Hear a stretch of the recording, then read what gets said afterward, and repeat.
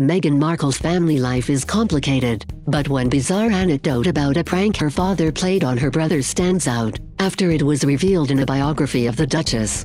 Meghan's half-sister Samantha and half-brother Thomas Jr. were both teenagers when she was born. The arrival of the baby caused some tension, with Samantha allegedly getting jealous of the attention Meghan received from their father Thomas Sr. Meanwhile, Thomas Sr. played a disgusting prank on Thomas Jr. and his friends in order to protect Meghan, according to royal biographer Andrew Morton.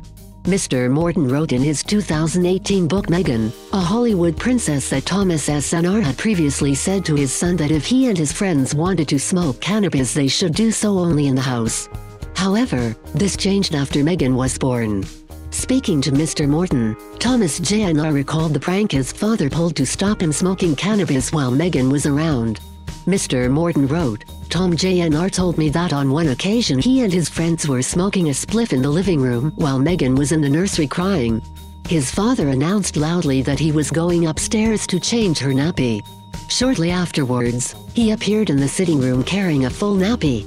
He joined the boys on the sofa, took a spoon out of his pocket and started eating the contents. Grossed out, the boys fled the house.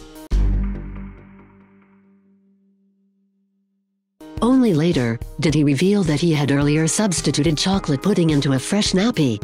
This was Thomas Sr.'s quirky way to impart some discipline into the otherwise laissez-faire household. Thomas Sr.'s devotion to Meghan ended up being a sore point for some in the family.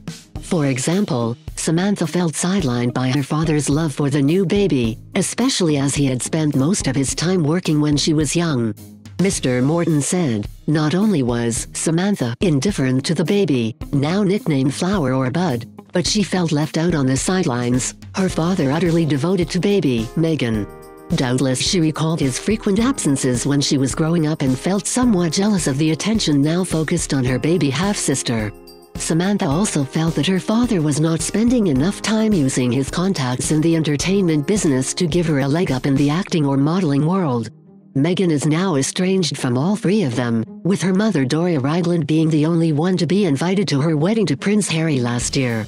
Samantha's alleged jealousy of Thomas Sr.'s love for Meghan could be the root of the family's feud. She has said on a number of occasions that she plans to release a book about Meghan and their relationship.